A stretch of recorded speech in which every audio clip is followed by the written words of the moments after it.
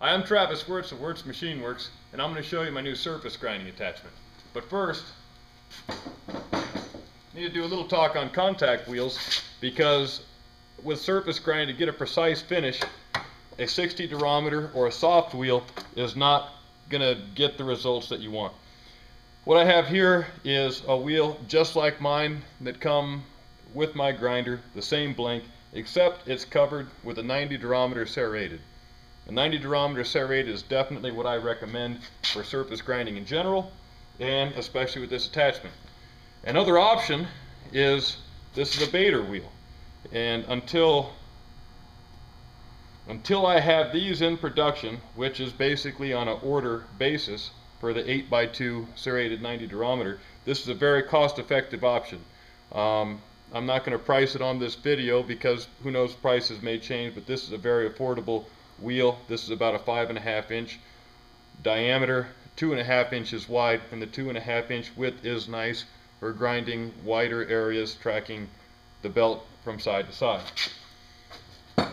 Next, as far as attachment of the surface grinder, those of you that are familiar with my grinder are familiar with the manner, got my hands full, that the tool rests plug in. The same receiver, it's a direct mount to the contact wheel arm and makes for a positive, almost zero flex once everything's mounted up. So with that being said, I'm going to go ahead and put my belt back on here. And this video I'm just trying to do a summary of basically how the surface grinder works, and we'll do grinding in the next of several videos. So here's the first part of the surface grinding attachment.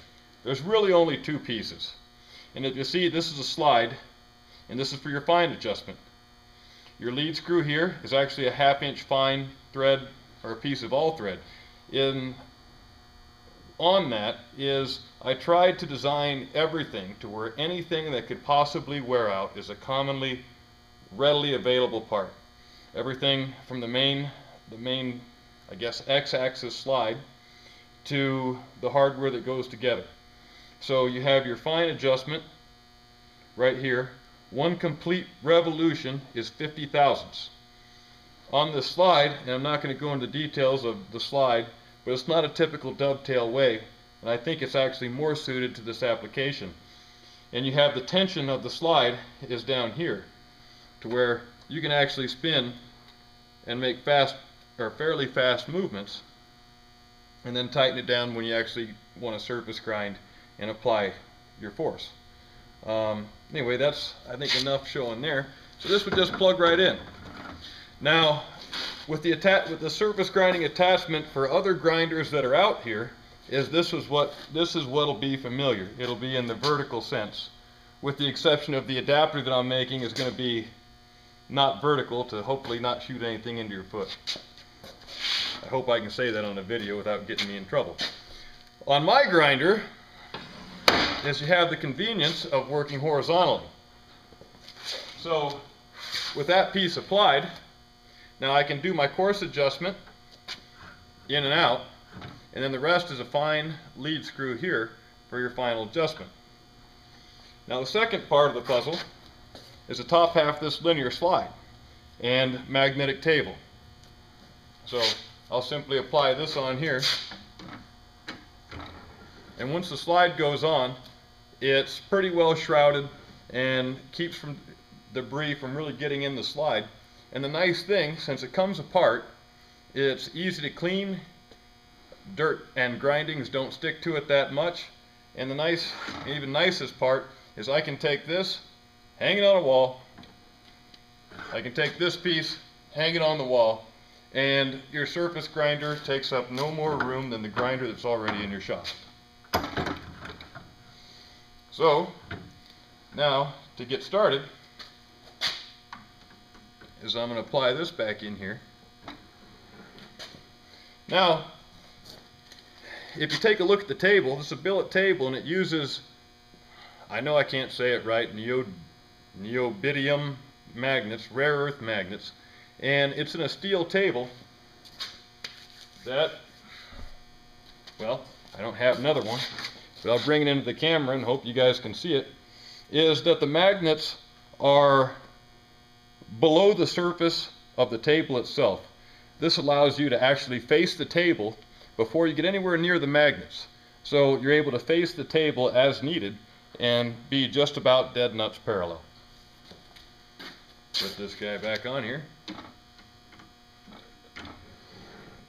Now, this unit right here shown is basically how the package will come.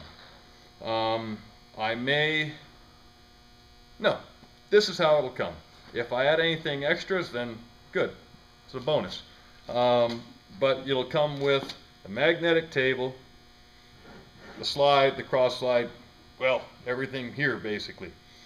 Now, what you may not notice, or I'm pretty much sure you don't notice it or haven't noticed it, is that this has a built-in tapering attachment. And it works pretty slick. Now, those of you that are familiar with a surface grinder or a lot of machining know that if you're going to grind a taper, you need a sine block or a sine table and some means of setting an angle. And you also need to have two shim stocks if you're going to taper a tang.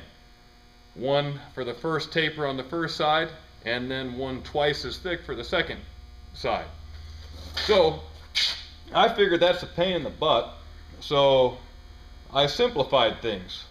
And this has with the built-in tapering attachment with your 3/4 inch wrench. Sorry, it's not 3/8 like everything on my grinder. But here I can set the taper. Now it has what's basically a built-in sine table, but with a doubling feature. And I'll go over this in some of my other videos. I have a feeling that, hope you don't fast forward this and go right to my other videos. But anyway, I'm just using a feeler gauge set. And just for conversation, here's 75 thousandths. So I can put this little guy in there, and it's going point contact on a round rod. I can tighten these down, and it's set to 70 thousandths taper per 6 inches. Now, I run the one side, I want to run the second side. I loosen this back up, take my same feeler gauge, no need to have anything double, stick it under the 3-inch point, tighten it back down, and I got a 75 thousandths, or whatever I said it was before, 75 thousandths over 3-inch taper. And it's repeatable, and I can throw that right back down to flat, tighten her back down, and I'm good to go. Well, I know I didn't do any grinding in this video, but I think YouTube limits me to about 14 minutes. So I'm going to stop that one there and, well, start shooting the next video of some actual grinding.